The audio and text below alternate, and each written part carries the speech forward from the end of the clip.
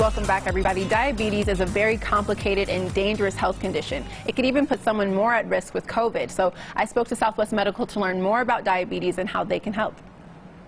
We're educating the community on diabetes because some people obviously know what it is, but they don't know the basics of it. So let's break it down.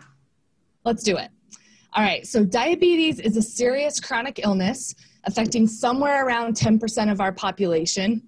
But an interesting statistic that I read recently, the CDC is estimating that 1 in 3 children born today will develop diabetes in their lifetime. Wow. So in 20 to 30 years, 1/3 of our population is going to have diabetes.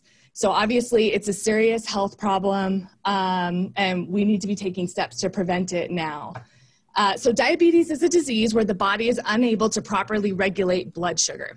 So instead of the sugar going into the cells where it can be used for fuel for your body, it remains in the blood, causing what we call hyperglycemia or high blood sugar. So your blood is supposed to flow through all of your arteries and veins like water through a pipe system. And that pipe system delivers all of your nutrients, all of your oxygen, everything that your body needs to all of your cells. So when your blood sugar is really high, instead of the blood flowing through those pipes like water, it's flowing like syrup. And we always hear about type 1, type 2. So what are the different types of diabetes and the comparisons between the two?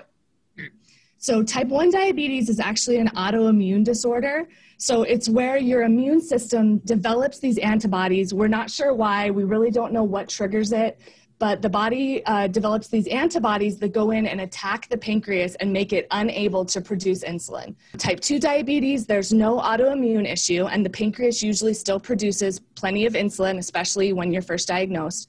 But the body can't use the insulin effectively because the body becomes resistant to the insulin. So it's a genetic disease, usually runs in families, but it's exacerbated by having excess body fat, eating an unhealthy diet, and living a sedentary lifestyle.